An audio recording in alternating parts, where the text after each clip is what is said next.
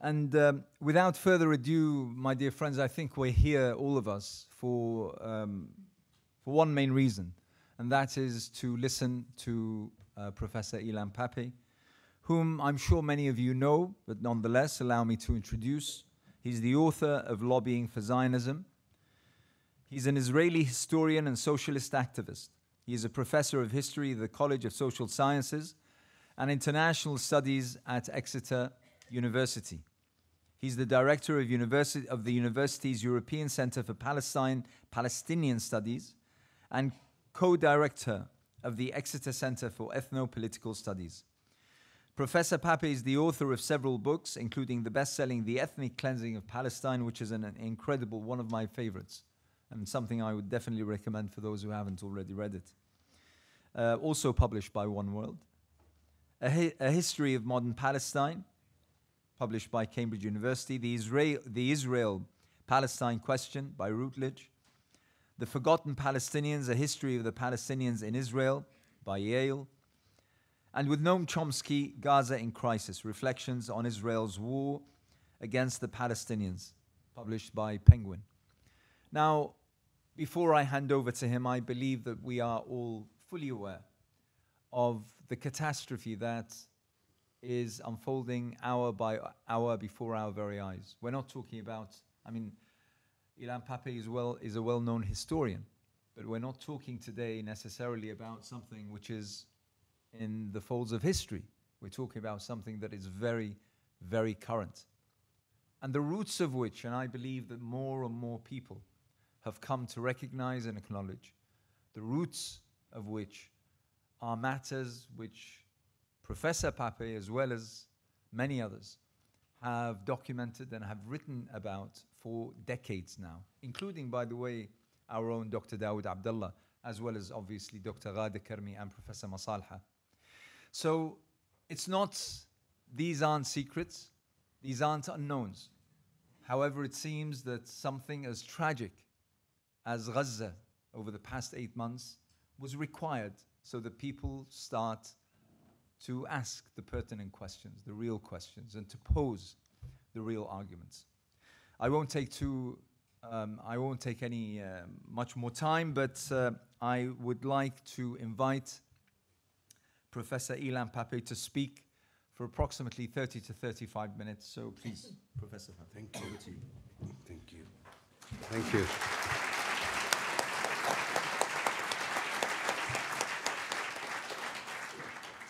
Thank you, Anas. Thank you, the Cordova Foundation, Middle East Monitor, the Halal Center.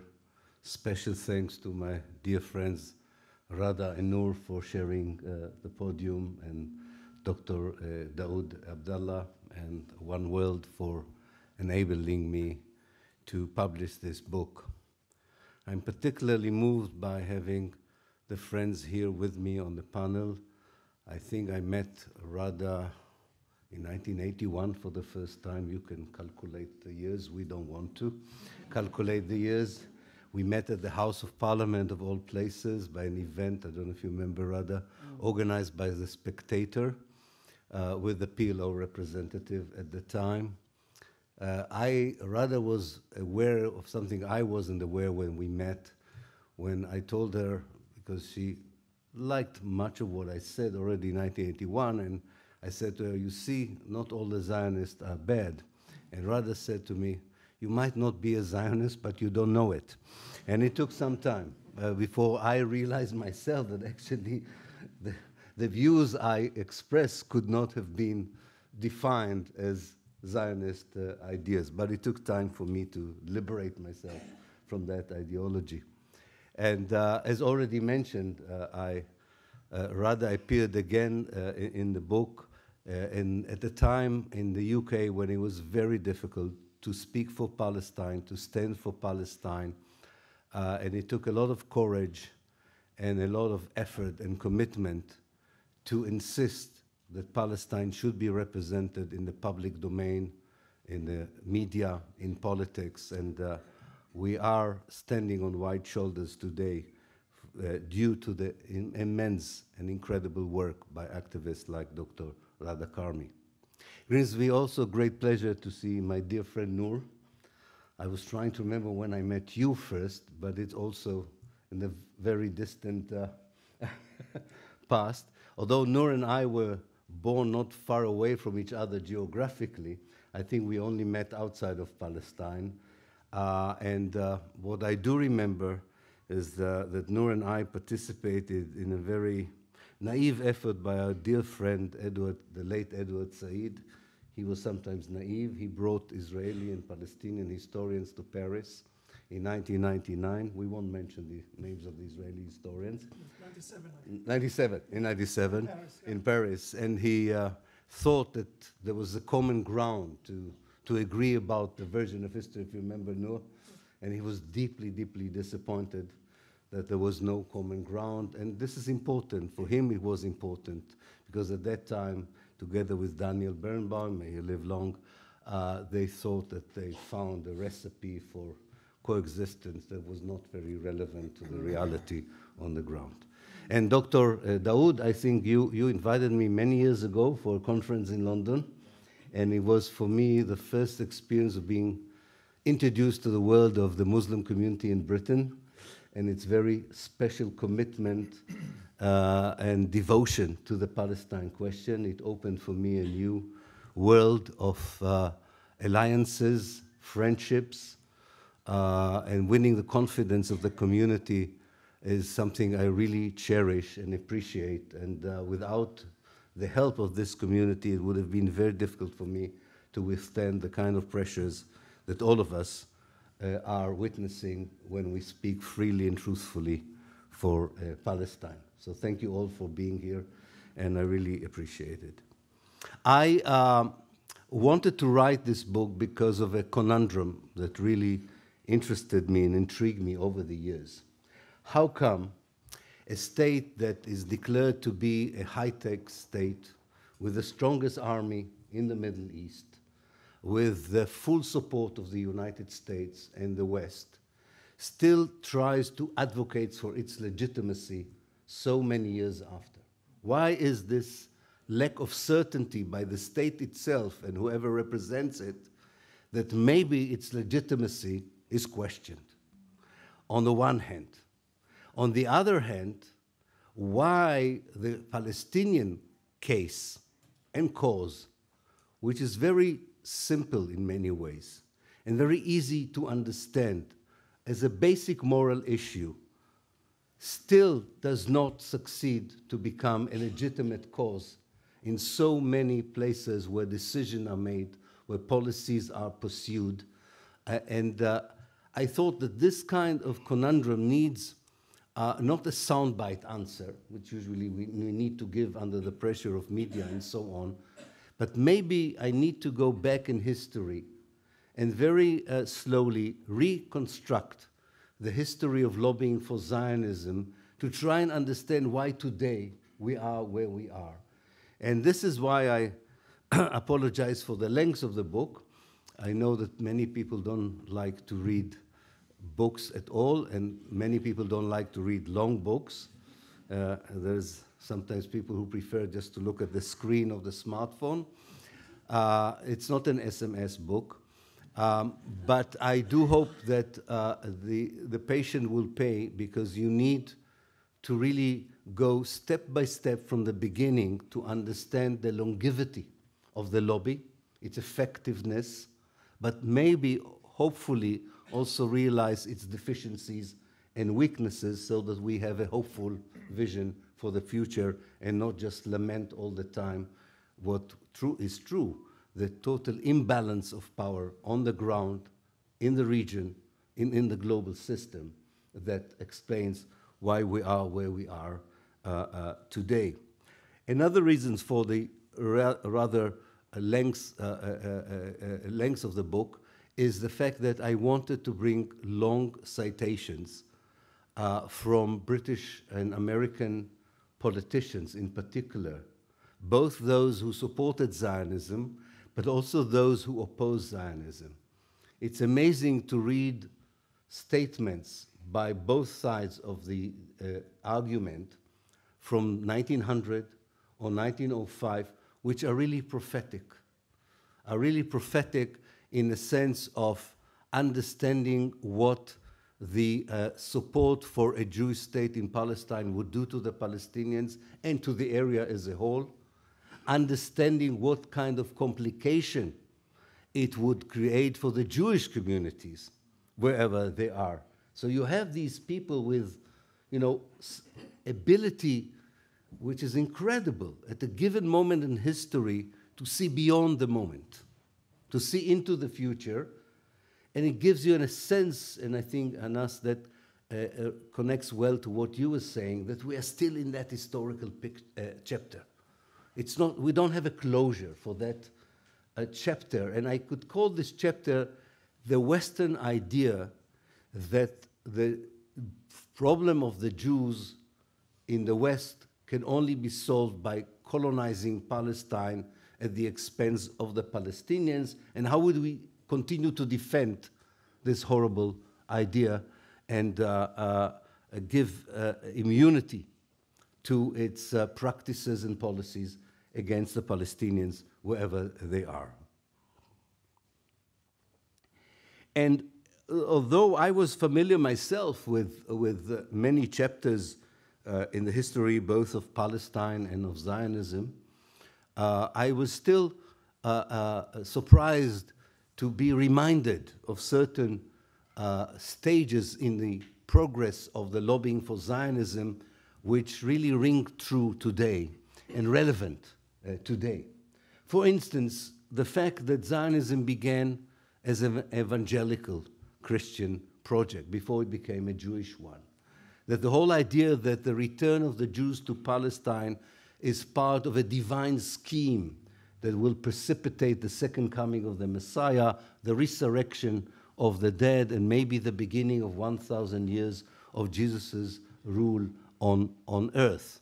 Now, it was not every evangelical stream in thinking that thought that way, but it was an important part of evangelical Christianity, beginning in Britain and transformed into the United States by people who at first you could call them theologians rather than politicians, but very soon some of them became politicians of importance, and they, especially in Britain, they provided a certain theological justification for a new imperial thinking, not just about Palestine, but of the whole Eastern Mediterranean, the Mashreq.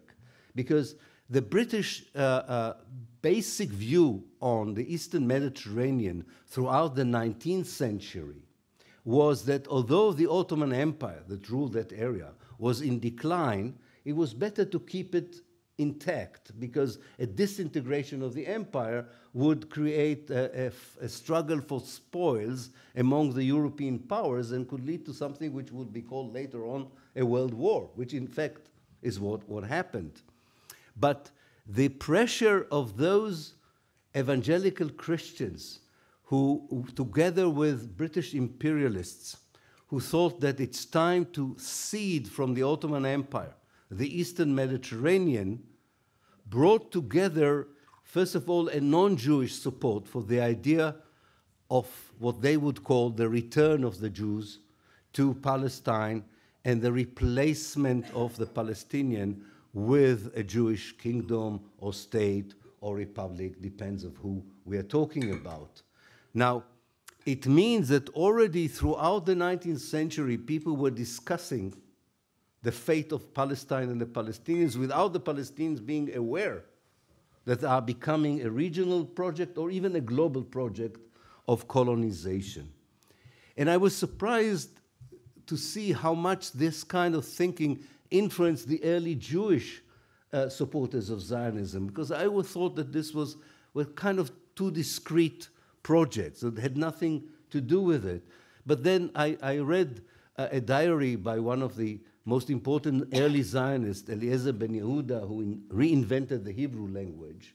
He was very much influenced by evangelical Christianity and changed his mind about Zionism in the sense that he said, yes, we should redefine Judaism, not as a religion, but as a nationalism, but I think they're right, it should happen in Palestine and not anywhere else. So there was an impact of that kind of thinking, the imperial thinking, the theological thinking, coming from Christianity on the very nascent, very small number of Jewish intellectuals who thought that the best solution for anti-Semitism in Central and Eastern Europe was to create or establish a Jewish state in Palestine. So that's the beginning, which, as you can probably understand today, is not just an intellectual or an interesting forgotten chapter of the past. It's still a very relevant alliance that is still working today. By the way, not only in the United States, where we are all familiar with the term Christian Zionists as a lobby that supports Israel. You go to Sweden, you go to Denmark, you go to Norway. Christian Zionism is alive in Europe and in the United Kingdom as well, as an idea that supports Israel unconditionally in the name of the same theology that began the whole Zionist project. To my surprise, when I was in Malaysia, I met leaders of the Christian community in Malaysia, and they also are very much under the influence of Christian Zionists in that respect. So this is an alliance of the past which is still steadfast today. The second, again, note in the book that reminded me of things that I've forgotten and I thought are very relevant for today is the insistence of every leading figure in the Anglo-Jewish community and also in some of the Western Jewish communities, people with status, with position, some of them ministers in cabinet, some of them important business figures in their society. I was surprised to be reminded that they made sure that everybody would understand that they themselves would never go to Palestine, that they felt safe in Britain, that they saw no reason whatsoever to create a Jewish state because they had a problem as an Anglo-Jewish community, and far worse, and most cynically, and most sinisterly, they said if there won't be a Jewish state in Palestine, the poor Jews that are subjected to anti-Semitism in Central and Eastern Europe would come to Britain. God forbid. And they are poor. We would have to take care of them. After 1905, the sense was that these poor Jews are also Bolsheviks, so they would steer problems for Britain as a whole and the Jewish community at it. And therefore, it's quite incredible to go back to the material itself and to see it word by word written in explaining to British policymakers, German policymakers, so on, this is good for Europe because we don't want the poor East European Jews to come to the West or to the United States when I started looking for the origins of the pro-Zionist lobby in the United States. So this is important because, again, it sounds like a distant chapter in the past, but it's very much a relevant issue today, isn't it? I mean, the whole connection between the Anglo-Jewish community and Israel, and this whole walking on eggshells when we begin to talk earnestly and honestly and actually against racism, not because we are racist, that you cannot be an ambassador, an ambassadress for Israel, and at the same time claim that all you care is for the interests of the Anglo-Jewish community. And anybody who points out to this kind of connection is immediately branded as an anti-Semite, or in my case, as a self-hating Jew. This is something that we should not be afraid to talk about, because this is very, very important. I won't mention name, but if you are familiar with what goes on in the Labour Party now, a full lobbyist for Israel is going to be one of the most powerful members of the Labour Party. I don't want to get into names. It's not important. The name is not important. What is important that for 100 years, people who were part of the organization of the lobbying for Zionism, later for Israel, also played a very important role in British politics, and so no contradiction in representing the interests of a foreign country and a foreign state, and a state that commits crimes against humanity and war crimes, and at the same time serving as civil servants or politicians of Britain. Everybody says, well, when you're going into this, you are going into the territory of conspiracies, and that leads us to the old accusations of anti-Semitism against the Jews. No, this is why we write books like this. This is why we insist that this is a scholarly work, pedantic work, that is not falling into any conspiracy theories, is just examining the evidence in history to show that this is a connection that is problematic, not just for the Palestinians, but also for the Jews in Britain. And I think we have now a younger generation, at least of American Jews, who fully comprehend and understand this problem and fully acknowledge that this has not served well the American Jewish community to be the ambassadors and ambassadresses for Israel, and they just jettisoned their connection to Zionism, and many of them feel that in order to show where they are today, they also want to take full part in the solidarity movement with the Palestinians. So not just saying Judaism is not Zionism, our Judaism put us in the forefront in the struggle for liberation and freedom in Palestine. A third point that I wanted, and I follow your clock very carefully here, so keep it alive. It helps me. I used to think that socialism or social democracy and labor movement in Britain would go together with universal values that I cherish. Human rights, civil rights, workers' rights. And it's only when I went into the history of the Labour Party before the creation of the State of Israel, and especially in the early years of statehood, when the Labour Friends of Israel were established in the early 1950s, that I realized how important was this. Today I think we'll call it gaslighting. You know, this social democratic gaslighting. What do I mean by this? You have really the pillars of British socialism, really the pillars of British socialism, who, for instance, would definitely condemn apartheid in South Africa, fully supporting Israel to the extent that any attempt to show, as Rada and her friends would, any sympathy, empathy, a wish to with the Palestinians, a wish to represent the Palestinian cause, would immediately be destroyed by these particular leaders of socialism in Britain. It gives you some kind of a more profound and deeper understanding for the Jeremy Corbyn, or the attack on Jeremy Corbyn. It's not a new phenomenon. There are roots there of social democrats, by the way, not only in Britain, in Europe as a whole, providing a shield of immunity to Zionism in the name of social democratic principles. This is far worse than the right-wing support for Israel.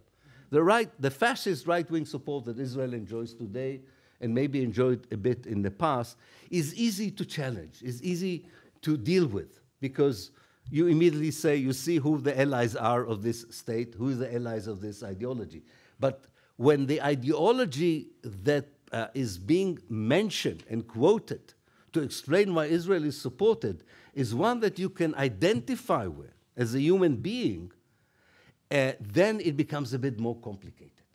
And it was very difficult, I think, for anybody challenging the support for Zionism and support for Israel when it came from either liberal or social democrat circles. And I wasn't aware of this, how deep it went into the Labour Party, even before the creation of the Conservative Friends of Israel, who are now the most important lobby for Israel in Britain, but how important the Labour Friends of Israel. Not to mention the specific outfits that joined the TUC, the Trade Union Council.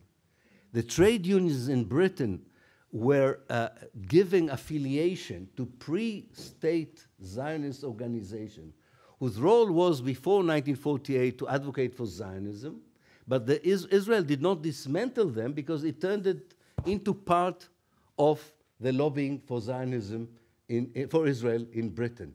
So you had pure Zionist organization having full affiliation and membership in the TUC, while any attempt to even create, at the beginning, a solidarity circle with the Palestinians in the trade unions was rejected as political and unacceptable. Unbelievable if you go back to it.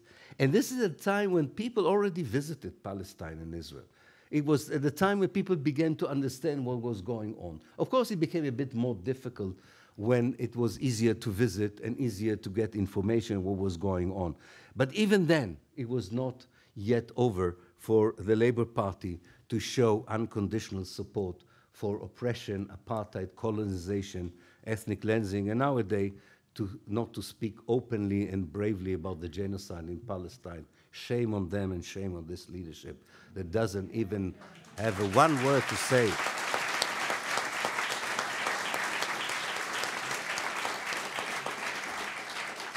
But it has an historical root for this, and I think it's very important.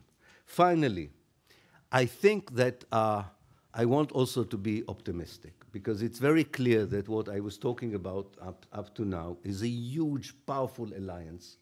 First included Britain, then the United States, then multinational cooperation.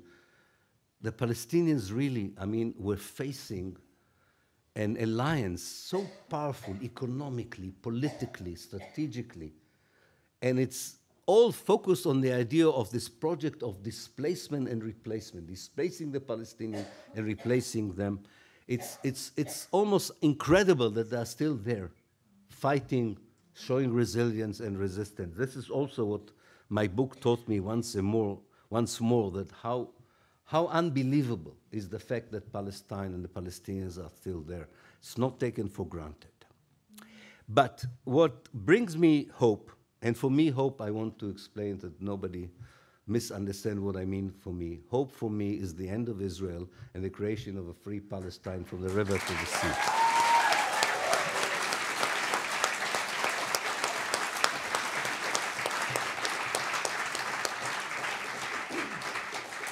What brings me hope is the fact that the powerful lobby and the alliance were very effective when it comes to politics from above. From the very early on, they understand that all they have to do is follow politicians at the early stages of their career, making sure that they are allies in a later stage in their career, using money, influence, intimidation if needed, in order to get whether the American or the British political system to abide by their demands. However, they find it very difficult, and always found it very difficult, to deal with the civil society. They don't know how to deal with alternative media today. They have no idea how to deal with it. They don't know how to deal with civil society, with communal action, with boycott initiatives, with divestment initiatives. All their methodology, all the weaponry, all the armory that they have is useless, it seems, against people. That should give us hope. And the hope is that probably this is not the only issue in which the politicians of this particular era are not representing us well.